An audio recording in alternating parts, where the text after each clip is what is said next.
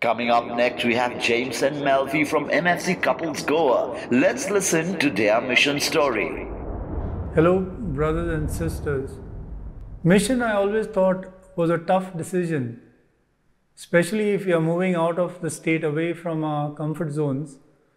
However, when we prayed about it and surrendered everything to God, He made things happen.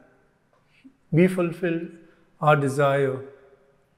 And after many years, we took a decision to go on a mission, and our first experience was to Manipur, followed by Nasik in Maharashtra, and thereafter a couple of times in Batinda in Punjab. When I heard the testimonies of my brothers and sisters in the MFC community of their wonderful experiences of going on mission, I had a strong desire to go on mission myself. And then God gave me an opportunity to go to Manipur.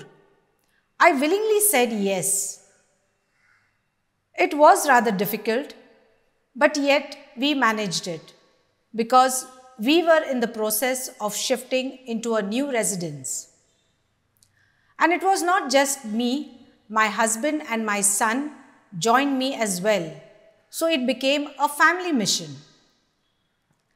An unexpected riot took place in Manipur the day we were to visit houses to invite the people for the CLS. Now, riots in Manipur are very dangerous and deadly. It lasts for more than 3 days. So that whole evening we spent in prayer and intercession. And the MFC community in Goa was praying for the situation in Manipur. And guess what? Next morning, everything was peace and calm. A big miracle took place. So our CLS session began as scheduled.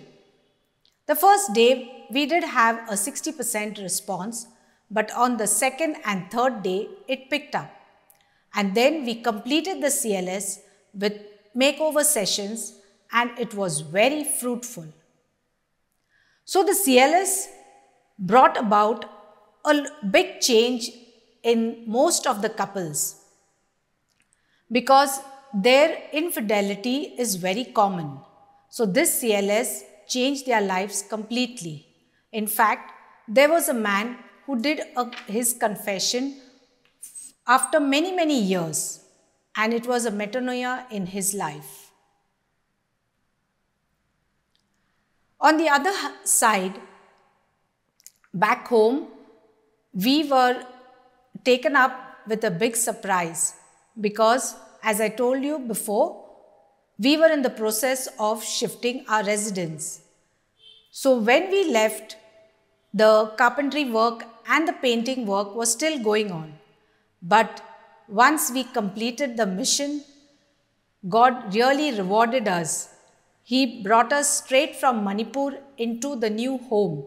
So that was a big reward for us because He sent His angels and they had taken care of everything, the supervision as well as the transportation and shifting of everything. Yes, He did send angels, but the experience on this mission certainly was a heavenly experience indeed. The CLS programs and seeing the people having a huge change in their life, a metanoia in their lives. So many couples who had strained relationships and disturbed families. The children could not get along with the parents and vice versa. However, by the end of the CLS, their lives had a huge impact and there was a transformation in their lives. They had a new look. Their faith and belief in God had multiplied and they resolved to turn their life around, thus bringing in a lot of satisfaction and we in turn accomplishing the mission we had gone for. The Lord was with us all throughout this, especially to ensure that I get leave in spite of my heavy schedules at my workplace.